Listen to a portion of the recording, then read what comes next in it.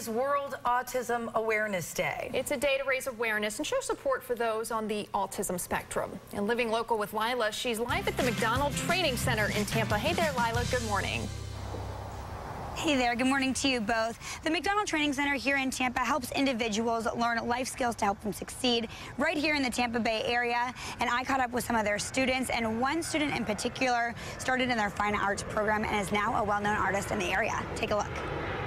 The MacDonald Training Center teaches people who have autism to put their creative minds to canvas. And the major goals of our organization is to provide support for them, provide a place, a safe spot to do this art, and to really break down the barriers of capabilities and anything's possible. Genevieve is one student who's excelling in art. I mean, it's not your typical landscape piece. It's a mixture of, like, geometric line work shape with your landscape, mountains, and scenery all jumble into one. This was one of her most time-consuming pieces, but it's ultimately her favorite. I did something that was very complicated, and I made it look very easy. There are other things that Genevieve struggles with, but she doesn't let any of them get in her way. Just the excitement of painting something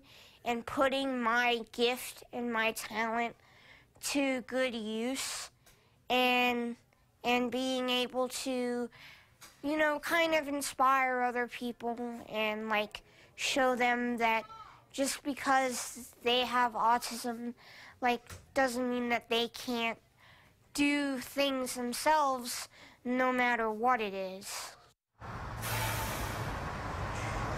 Well, I couldn't agree more, and today we're taking the time to light it up blue and kick off our Autism Speaks Walk team. So if you want to join in our fight to raise awareness for autism in the Tampa Bay area, the details should be on your screen very shortly. Guys, back to you. What a great story, and just one of the many that happen at the MacDonald's Training Center. Thank you, Lila. And a reminder, News Channel 8's Autism Speaks Walk is Saturday, April 27th. You can join our team or simply donate to the cause. Just head on over to WFLA.com or the News Channel 8 app. I'm looking forward to joining Lila and a lot of the folks here at News Channel 8 and a lot of you for the big walk. One of my favorite pieces of art I purchased at MacDonald Training Center, and it is a cat drinking a glass of Merlot. Whoa, smart cat. I know. That's how they have so many lives. Yes.